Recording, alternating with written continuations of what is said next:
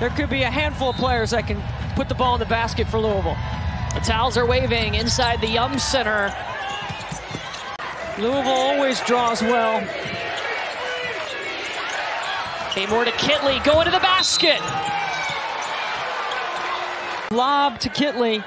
Cochran late and commits that foul, and that's not one. Amoore sets things up. Coach Brooks told us she would be so important to help identify this Louisville defense, how to work through it today, using her basketball brain as she goes inside to Kitley, working.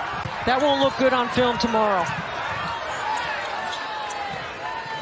Jada Curry back up top to Jefferson. Through a double team. We've had some great crowds at Castle for the men and women this season.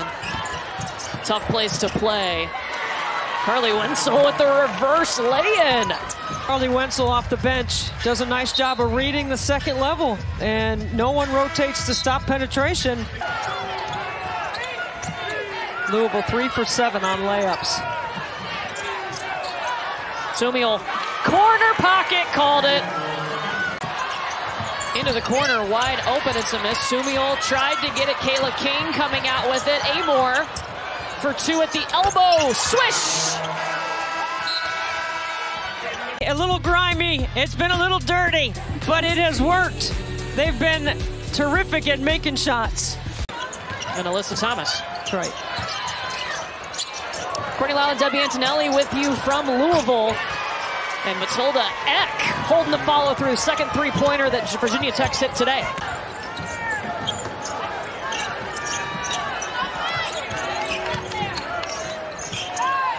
Eck feeling it.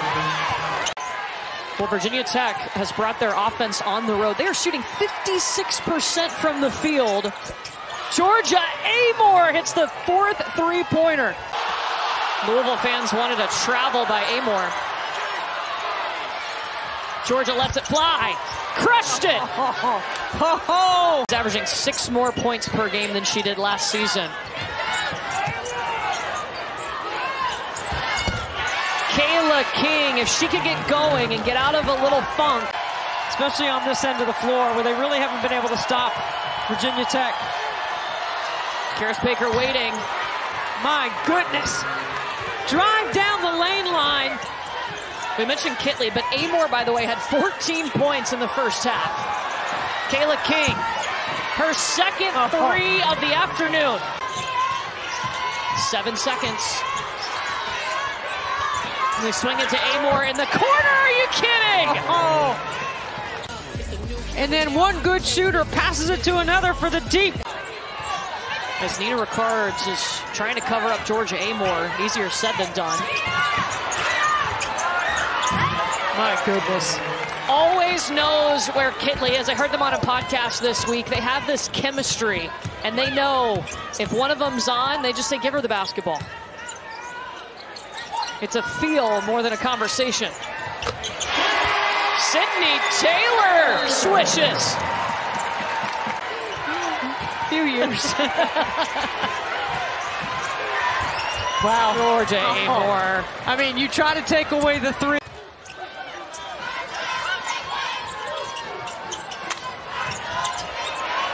Harris feeding Cochran, cutting, and Big O, second on the team in scoring.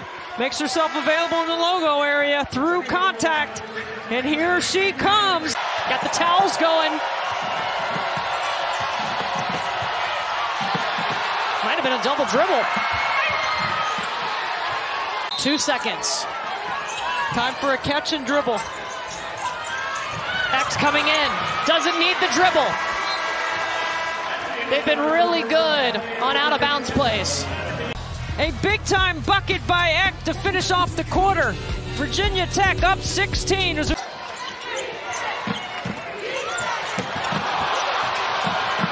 a little feet shuffle, got the Louisville crowd going. Kayla King. She shot 37, almost 38% from 3 last year. Nina Ricards with a spin and up and in. She's into double figures. Watch this play right here. Nice move inside. Ricards high off the glass. Amoore rejects the screen. Ricards falls down. Oh! Open paint.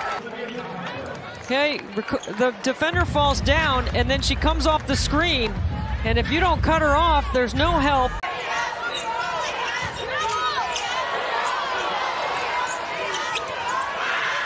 Kitley just fades away. My goodness.